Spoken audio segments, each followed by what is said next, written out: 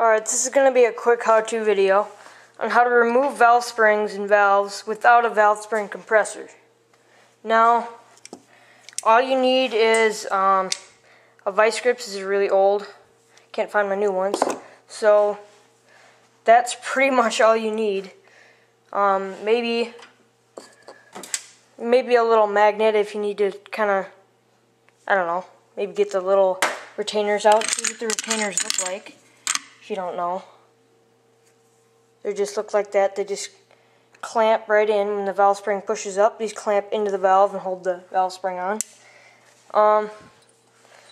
But I got this first one out, and now I'm going to set the camera down and show you how to get it out with only vice grips or pliers. But vice grips are easier because you don't have to keep tension on them.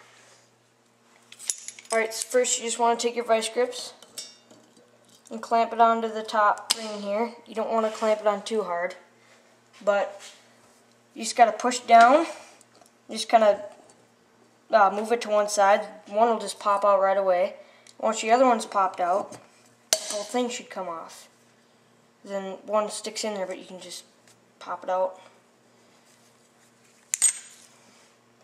Make sure you don't lose these little retainers. Take your spring out.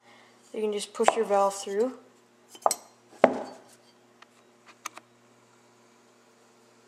And there you have your valve out.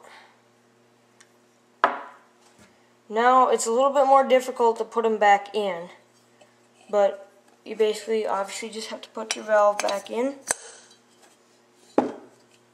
And you want some sort of support so the valve doesn't go down through, so I just have a little cap on the other side of the valve. Put your spring on.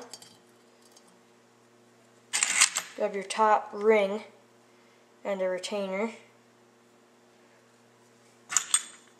And then grab your retainer and set it down.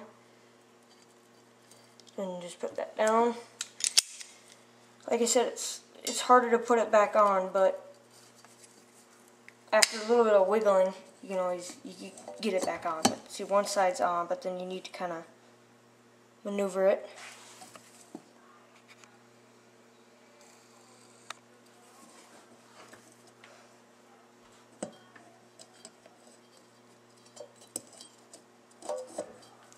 There. Now they're both on. And this motor actually has little caps that go on there. And then you just do the same for the other side. And you're good. Thanks for watching. Click right on the valve to subscribe.